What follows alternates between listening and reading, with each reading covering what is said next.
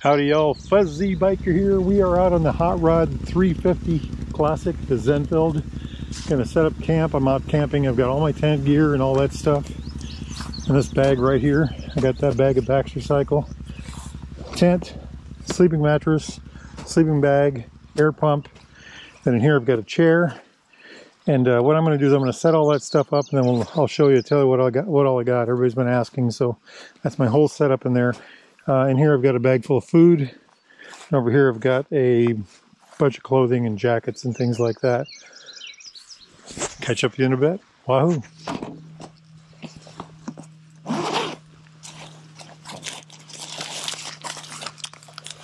Sleeping mattress, air pump. See what else I got here. That is the fly for my tent. Tent right there. Close nature 2-man tent. And then right here is my Malomie sleeping bag. So I've got tent with the fly, sleeping bag, air mattress that I've never used yet. We'll tell you all about that. And then my blower upper. Okay, let's get this stuff all together. That's the actual tent. Those are the poles and the pegs. All right, I've got a nice flat spot right here I'm going to use. There she is, all laid out.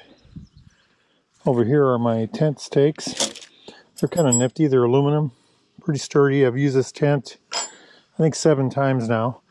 And then in this bag is my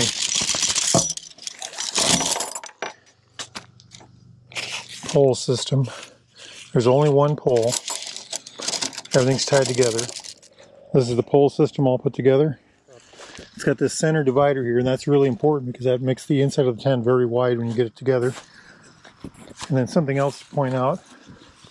This is a metal clip here. The older style of this tent had plastic. And the ends of these poles right here, right there, fit inside those clips. And then when you get the tent set up, you put the fly screen on, and that has these same kind of clips that will fit on the bottom end of these. I think it's a very sturdy system. Before I put the fly screen on, I wanted to show you some of the features, some of the reasons I bought this tent. The one-piece pole system is very important to me. The clips that hook to the bars, instead of running through some tents will have little piping that you run these things through. This has clips. The clips are very easy to get on and off. Just like that. The foot system, the fact that it's a freestanding tent that I can, if I don't have it staked down, if I don't like it right here, I can move it a little bit, a little over here, a little over there, maybe even to a whole different spot. I like the fact that it has so much mesh so it can breathe very well. It has 2 doors, a door on each side. That was very important also. And it also has the pan design. And then after I put the fly screen on, I get these vestibules on the front and on the back that I can store a bunch of gear in. Also note the venting. There's little things here that hold these open so you can get good venting. First time I set this tent up, it was in Car Engine, Nebraska, Alliance, Nebraska.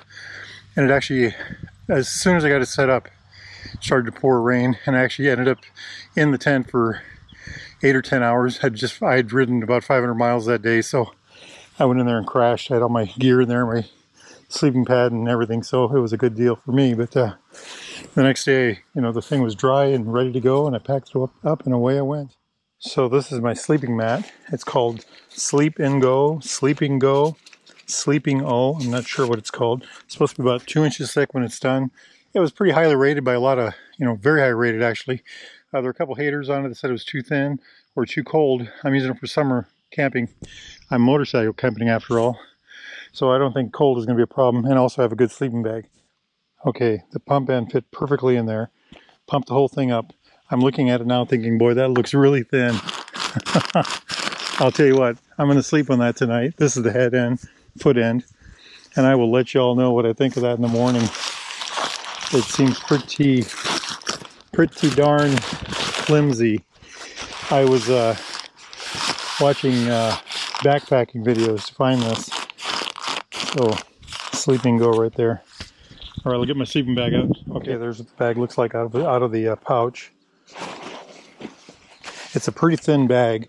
It's rated at 50 degrees comfort, and I can sleep in this comfortably in my skivvies at 50 degrees. It also has this hood right here, and I don't use that, or haven't yet.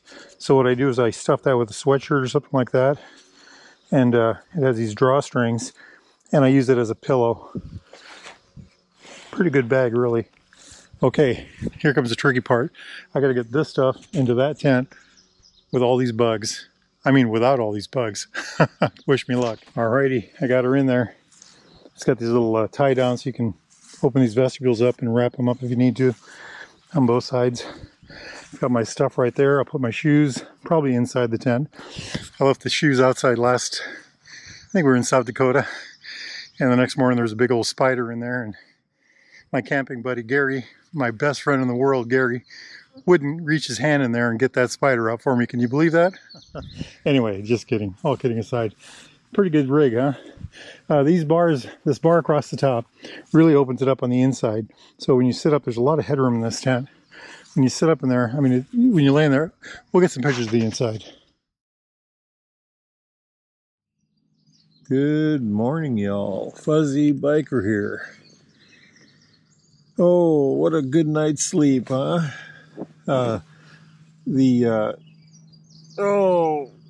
Warm enough all night. It's supposed to be in the 50s, but I was pretty warm all night. The sleeping bag does really well. And sleeping mat was a little thin, but it was adequate. Way better than the rubber mat I used last at South Dakota a week ago.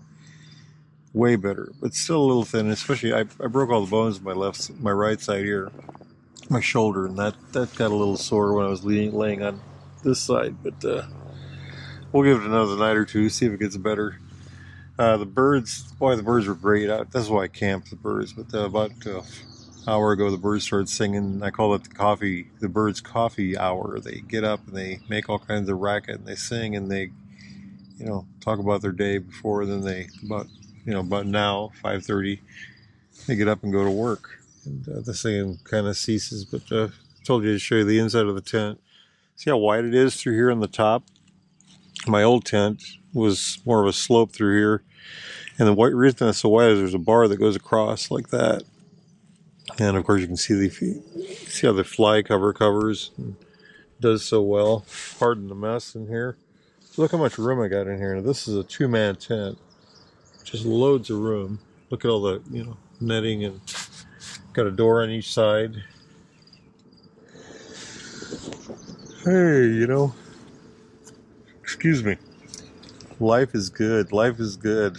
Catch up in a bit. Wahoo. So I'm going to give you a little bit of a rundown on the camping gear. Check out the motorcycle here, all just covered in dew. Anyway. So the tent itself worked great. I've had that tent now I've used it, I don't know, 7-8 times. Absolutely beautiful tent. Loads of room inside. Keeps the rain out. I have been caught in the rain in it. Absolutely no trouble at all. The sleeping bag that I have, I love that sleeping bag. It got down to 52 or so last night. No troubles there at all. It was very warm. It was in my skivvies. No issues at all. And that's all wet right now, so I'm not going to try to open it. The sleeping mat, on the other hand, when I got it out and showed it to y'all, I said it was narrow and thin.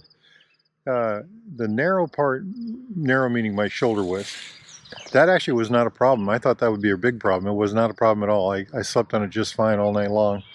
The thickness, it's only 2 inches thick at the thickest points. That was a little bit of an issue. I might be able to get used to that, but we'll have to see how that goes. I'll use it. I'm going to use it a couple more nights here. And we've got a couple more. I think I've got at least one more night of camping planned, so we'll see where that goes. Now, I'm going to clean up the helmet a little bit here. Here's my camping setup here. I got my jacket out over yonder. It got a little wet. There's my breakfast in that bag over there. I've got my, hey, check it out. Have never seen that before. I'm going to give that a try. See how that works out for us. And a little bit of, I've got like cereal and something like that in that bag. But wonderful day motorcycle camping. I'm going to run over the hill here a little bit after it warms up and take a hike. And then later today I'll try to get over to Makokata Caves and see what I can learn there. Hey, life is short. Get out and ride. Get out and camp. Get out and live life. Wahoo. Yippee-yi-yay! Yippee-yi-yo! Down the road we go! Beautiful, beautiful machine. Turn the radio on. Turn the radio on. Turn the radio on. Turn the radio on. Turn the radio on. Turn the radio on. Turn the radio on. Turn the radio on.